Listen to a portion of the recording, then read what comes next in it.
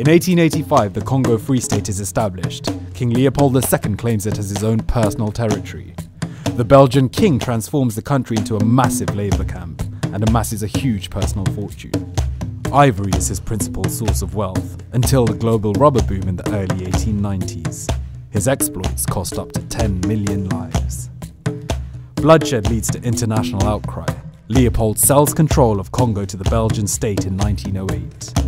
In 1958, Congolese people protest against colonial rule. Patrice Lumumba founds the Congolese national movement dedicated to achieving independence.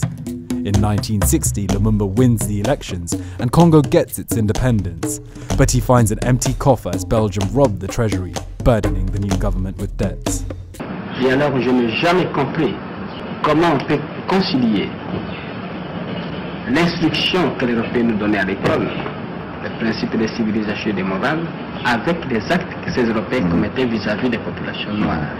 Lumumba is removed from power in September of the same year. In 1961, Lumumba is assassinated, with reported involvement from Belgium and the CIA. After his death, his body is secretly buried but later dug up, cut up with a hacksaw, and dissolved in acid in an attempt to cover up the crime. In 1965, Mobutu seizes power in a CIA-backed coup. Je ne suis pas né pour m'accrocher au pouvoir.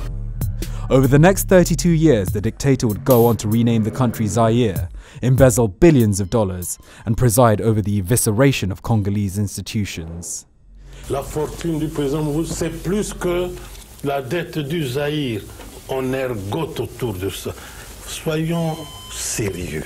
In 1994, Tutsi rebels take control of Rwanda. Over 1 million people, including perpetrators of the genocide, take refuge in neighbouring Zaire. Thousands of refugees die in squalid conditions. In 1997, backed by Rwanda and Uganda, Laurent Kabila overthrows Mobutu. In 2001, Laurent Kabila is assassinated by his bodyguard. He is succeeded by his 29-year-old son, Joseph. In 2015, Congolese people take to the streets to demand free and fair presidential elections the following year. Political crackdown ensues as Kabila is accused of trying to hold on to power.